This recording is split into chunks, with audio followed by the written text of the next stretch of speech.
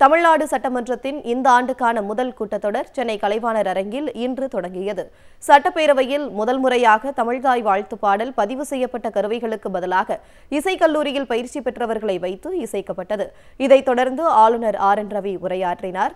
தமிழில் வணக்கம் என தெரிவித்து உரையை தொடங்கிய அவர் தமிழ்நாடு மக்கள் அனைவருக்கும் தமது புத்தாண்டு வாழ்த்துக்களையும் பொங்கல் வாழ்த்துக்களையும் தெரிவித்தார்.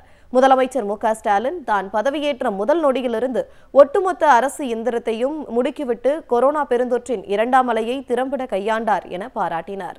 இந்த அரசு பொறுப்பேற்பதற்கு முன்பு தடுப்பூசிகள் குறைந்த அளவிலேயே செலுத்தப்பட்டிருந்ததை சுட்டிக்காட்டிய அவர் புதிய அரசு பதவியேற்ற பிறகு முழு வீச்சில் கொரோனா தடுப்பூசிகள் செலுத்தப்பட்டு வருவதாக தெரிவித்தார்.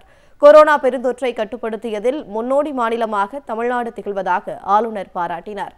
புதிய மாற்றம் பெற்ற வைரஸின் சவால்களை எதிர்கொள்வதற்கு அரசு முழுமையாக தயார் நிலையில் உள்ளது என்றும் ஆளுநர் RN ரவி தெரிவித்தார்.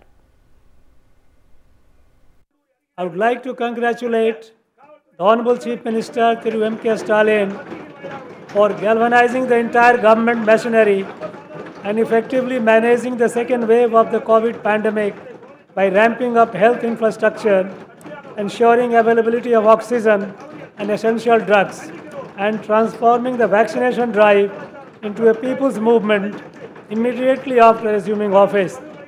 The government's strategy in successfully containing the second wave without significantly affecting people's livelihood and economy has served as a model for the entire nation. The government has taken extensive measures to increase the coverage of vaccination against COVID. Mega vaccination drives are being conducted on a weekly basis throughout the state. When this government assumed office, the coverage of vaccination was very low. ஆங்கில வார இதழ் நடத்திய ஆய்வில் இந்தியாவிலேயே சிறந்த முதலமைச்சர்களின் பட்டியலில் முதலமைச்சர் MKStalin முதலிடத்தை பெற்றுள்ளார் என்பதையும் ஆளுநர் சுட்டிக்காட்டினார். மக்களின் எதிர்பார்ப்புகளையும் கனவுகளையும் தொடர்ந்து நிறைவேற்றுவோம் என்றும் இந்தியாவிலேயே மிக சிறப்பாக நிர்வகிக்கப்படும் மாநிலமாக மட்டுமின்றி தெற்காசிய நாடுகளுக்கே முன்னுதாரணமாக நமது மாநிலத்தை உருவாக்குவோம் என்றும் ஆளுநர் RN ரவி தெரிவித்தார்.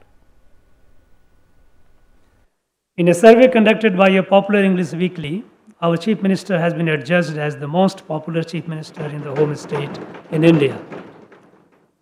It is laudable that the Honorable Chief Minister has achieved this recognition within such a short span of time after taking charge.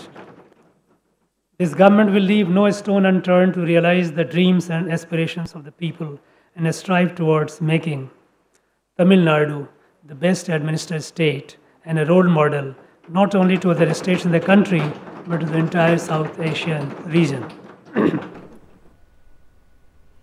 மக்களை தேடி மருத்துவம் என்ற முன்னோடி திட்டத்தில் இதுவரை 42.99 லட்சம் பொதுமக்கள் பயனடைந்துள்ளனர் என தெரிவித்த ஆளுநர் RN ரவி இன்னுயிர் காப்போம் நம்மை காக்கும் 48 திட்டம் என்ற உன்னத திட்டத்தையும் தமிழ்நாடு அரசு தொடங்கியதை பாராட்டினார். வடகிழக்கு பருவமழை காலத்தில் பேரிடர் நிவாரணப் பணிகளை தமிழ்நாடு அரசு முன்னின்று நடத்தியதை குறிப்பிட்ட அவர் துல்லியமான திட்டமிடுதல், திறன்மிகு மேலாண்மை, தீவிர மேற்பார்வையின் காரணமாக தமிழ்நாட்டில் உயிரிழப்புகள் தவிர்க்கப்பட்டன என தெரிவித்தார். வெள்ளத்தால் ஏற்பட்ட சேதங்களை மறுசீரமைக்க தேசிய பேரிடர் நிவாரண நிதியை உடனடியாக விடுவிக்க வேண்டும் என்றும் ஒன்றிய அரசுக்கு அவர் கோரிக்கை விடுத்தார். 2030ஆம் ஆண்டுக்குள் தமிழ்நாட்டின் பொருளாதாரம் $1 லட்சம் கோடி என்ற இலக்கை அடைய வேண்டும் என்பதில் முதலமைச்சர் உறுதியாக உள்ளார் என்றும் ஆளுநர் தெரிவித்தார். That the state should attract such large investment during the COVID pandemic and is a testimony to the faith reposed by investors on the government. The Honorable Chief Minister of Tamil Nadu has released 2 new policies, Tamil Nadu Export Promotion Strategy and Tamil Nadu FinTech Policy, which will play a crucial role in achieving a $1 trillion economy by 2030. மக்களின் குறைகளை உடனுக்குடன் தீர்ப்போம் என்ற வாக்குறுதியை இந்த அரசு செயல்படுத்தி வருகிறது என தெரிவித்த ஆளுநர் 100 நாட்களில் 2.29 லட்சம் மனுக்களுக்கு மனநிறைவு அளிக்கும் வகையில் தீர்வு காணப்பட்டுள்ளது என்பதையும் சுட்டிக்காட்டினார். மக்களின் எதிர்பார்ப்புகளையும் கனவுகளையும் தொடர்ந்து நிறைவேற்றுவோம் என்றும் இந்தியாவிலேயே மிகச் சிறப்பாக நிர்வகிக்கப்படும் மாநிலமாக மட்டுமின்றி தெற்காசிய நாடுகளுக்கே முன்னுதாரணமாக நமது மாநிலத்தை உருவாக்குவோம் என்றும் ஆளுநர் RN ரவி தெரிவித்தார்.